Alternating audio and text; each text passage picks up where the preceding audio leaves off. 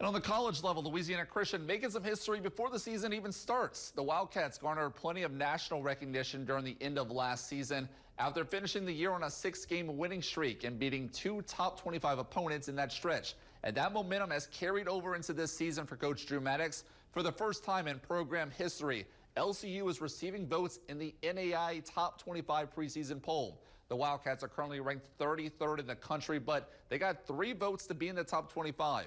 This all comes as expectations are at an all-time high in Pineville as the Wildcats look for their first winning season since 2014 and their first ever conference championship.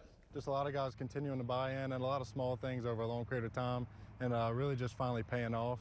Like Coach Maddox always tells us, God will bless what we set our hands to do. So we've just been working since the day he got here, and some things have taken a little longer than we wanted to, but last year we finally got to see at some point all the hard work starting to pay off, and kind of hope that continues.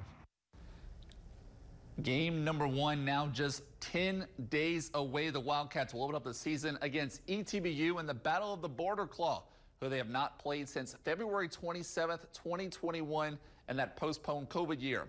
When the schedule was announced, the team immediately circled this game for week 1. Yeah, we've been fired up since the summer, man. We've been as soon as we got this schedule, Coach told us, he was like, hey, we had to fit it in on a Thursday, but we got to wake up and play football. That's one of his things. When we crossed that line, we flipped that switch and turned it on. And that game will be Thursday, August 31st at 7 p.m. And that should look